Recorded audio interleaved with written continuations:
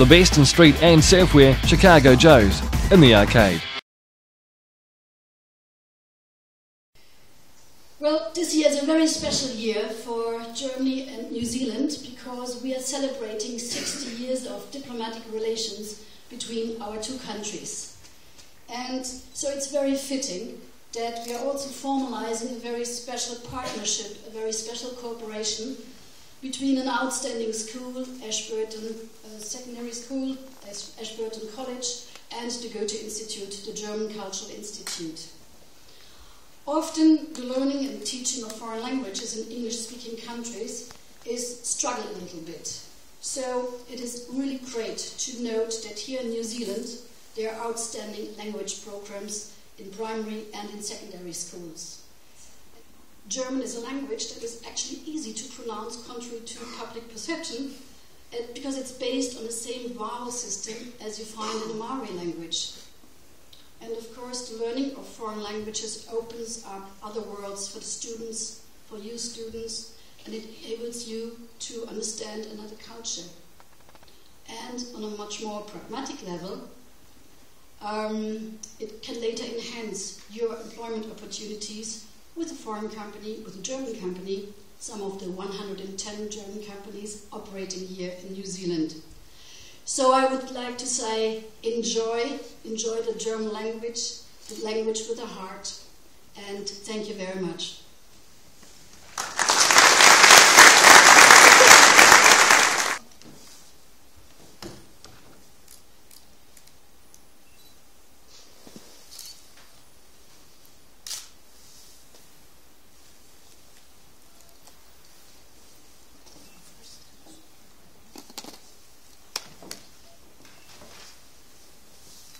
Two copies, so we have to have 4 signatures altogether.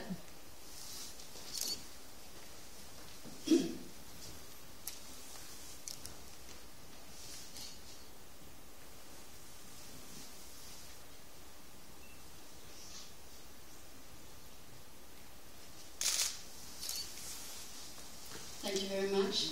May I now ask the Honourable Prime Minister John Key to sign the witness certificate.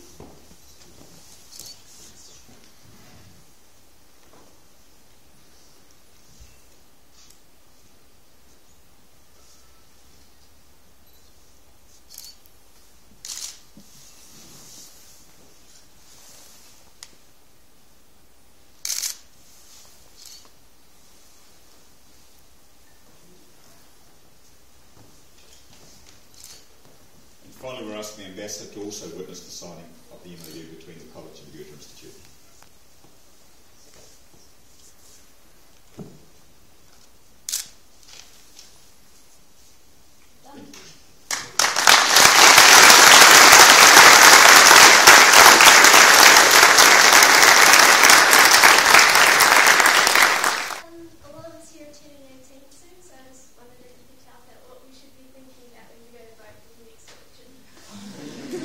Good, you're going to invite me to your 18.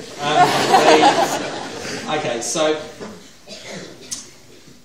this is the way to think about it, I think, which is when I first went into Parliament in 2002, if you'd asked me how important is public policy, you know, like in terms of what governments actually do, how important is that, I would have said, yeah, obviously it's really important, that's why I want to be a politician and, you know, hopefully one day be Prime Minister.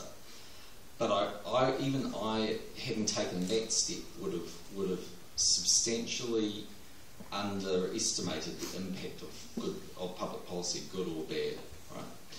So most people have a vague interest in politics, but it's sort of, you know, it gets more intense often as people get either very interested when you're quite young, or not terribly interested, but you get more interested as time goes on.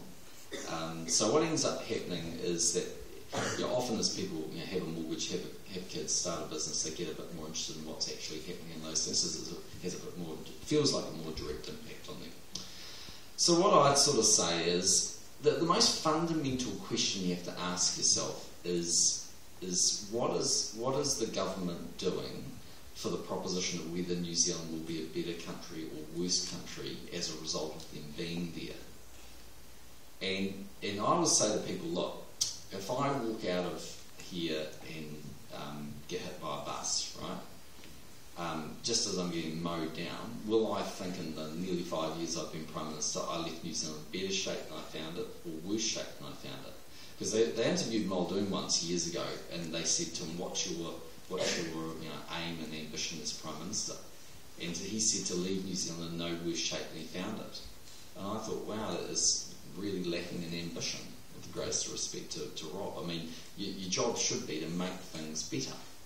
And so if you think about what's happened in the last 5 years, you know, we've got through the global financial crisis. It's been the only recession in world history that's been worse has been the Great Depression, right? We've got through the Christchurch earthquakes, you've got through droughts and floods and tornadoes and all sorts of other crises. And we've been really careful in the way that we've managed the book. So every year we've poured more money into health and education and science, and we've essentially found those savings from somewhere else. So when we first came into office in late 2008, the Treasury came over to me and said, if you carry on the way you're going with the programs you've got and the spending that you guys are inheriting, New Zealand by 2020, which is not that far away, is going to have $150 billion worth of debt. And what they said last couple of weeks ago in the budget was by 2020 their expectations are now we'll have $50 billion worth of debt. So we have literally saved you, because you're the ones that are going to pay for it, not me. You're going to be the taxpayers that are going to pay for it, $100 billion worth of debt. So New Zealand's growing faster than almost any other OECD country. It's got the 11th lowest unemployment rate in the world. It's got one of the highest ranking education systems in the world. It's got the crime rate that's on a 30-year low. Health systems performing more operations with more doctors and more nurses than it has before. Environmental standards are actually lifting in New Zealand. So, I mean, what I'd say to you is, if you go back to the question I said earlier, if you went to Christchurch and asked some of those people that we were closing their school, is John Key a good guy? Do I like the government? Their answer would be no. Okay? Outside of that, they might say yes. But my job isn't always to be loved on everything I do. My job is to basically make the right decisions for New Zealand. If you go back and ask those parents in about 5 years' time, is that new, $200 million school with state-of-the-art technology and everything else the best place to send my child? Those parents will say yes. So, I think in the end, just to really synthesise the point, you have to say, are these people taking New Zealand in the best direction? If you think it's another political party, well then you've got to go and do what your heart says and vote for them. But all I can tell you is that it's really easy to spend other people's money. It's much harder to actually live within your means and earn it. And I think New Zealand's becoming a stronger, more confident country as a result of us being there.